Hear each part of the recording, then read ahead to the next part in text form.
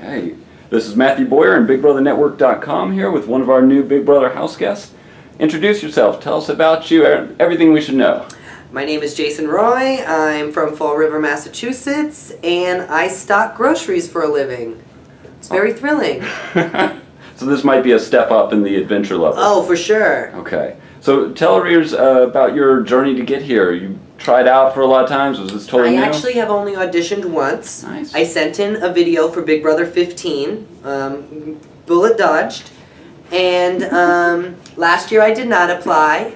And then this year I was thinking, you know, I don't really know if I'm good at this self-editing or really deciding what I want to say on video. I'm just it all comes out. So I went to an open casting call, and it's all been written in from there. Nice. All right. And what do you think it is about you that they said we've got to get this guy and make him? You know what? I wonder that, because it might just be that I am so possibly over the top and loud, and I'm such a personality.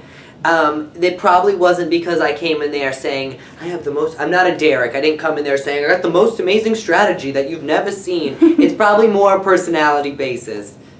All right. Okay, so name one thing that you want the other house guests to know about you that you think could be an advantage, something that might help you.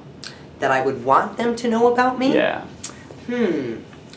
Probably, well, they will know that I come off very, very friendly, but that's just because I've worked in customer service for so many years that I know how to be a people pleaser.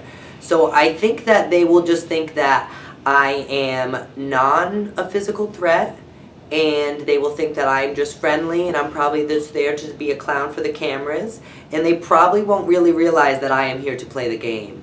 So I think I would just want them to know that I am a ball of a sense of humor and let everything else be over their head.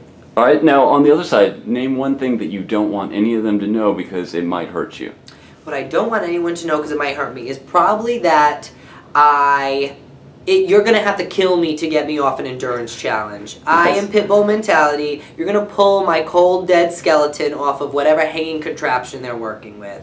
So, I don't want them to necessarily know that, although who knows, the very first night they might all realize that when I win the first HOH because I'm up there for 9 hours. All right, well, let's jump right to that. First HOH. Yes. You've just won it. Are you going to go for the big, threat, imposing house guest or a quiet, no one's going to miss her? Sort of waiting for it to come to me. There's a lot of first HOHs that get invited into alliances that they wouldn't normally be invited into. So the only way a male type of brigade type is going to invite me in is if I'm the first HOH. So it necessarily isn't a bad thing to win that first HOH for me. But my main strategy, maybe not in that first HOH, is to get out the big threats. I want to be standing there with me and 6 girls. All right.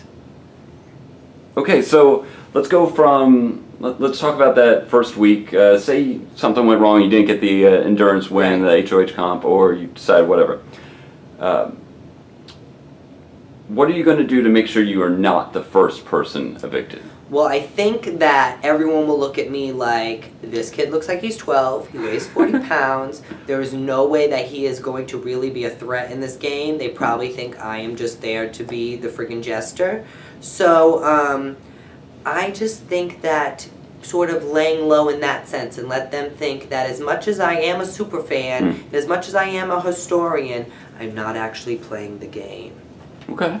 All right, so Derek talked about, last season's winner, Derek talked about that you can't so much have a strategy as rather a plan and approach. Right. What are you thinking on your plan and approach? My plan and approach is mainly to try to, you know, girls' alliances never really work, but if you look back on past seasons, the only seasons that they work a little bit, as much as I hate to, like, bring up the friendship, but they work when you have the gay glue. Yeah. If you have one gay male, you can sort of unite the women just long enough. Yeah. So I hopefully am going to get as many men out as possible, work with the girls until the girls completely self-implode on each other, and then I'll be there when the dust settles. But I mean, of course, there are so many other that might not work. I might cut, if there's a showmance, I'm gonna be that showmance's girl's best friend. She can call me her chihuahua. I'll stand behind them, let them be a meat shield. All right, so you've been watching. You know the game. Yes. Who's if you look back over the seasons, Whose game do you think you might be sort of the closest to?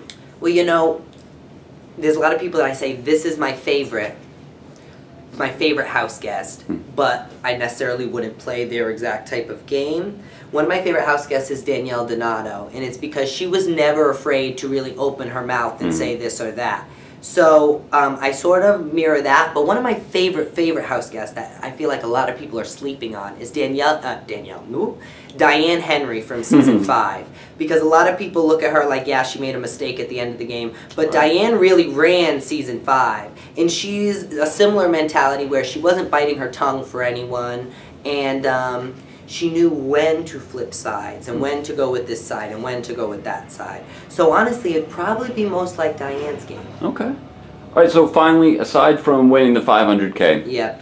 what's your personal goal here? You know, you're a longtime fan. What do you want to get out of this?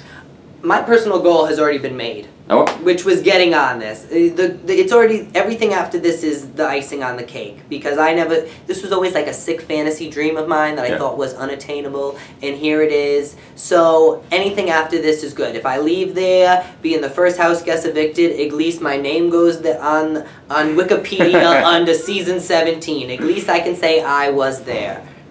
All right, thank you, Jason, and good luck. We'll be watching. Thank you.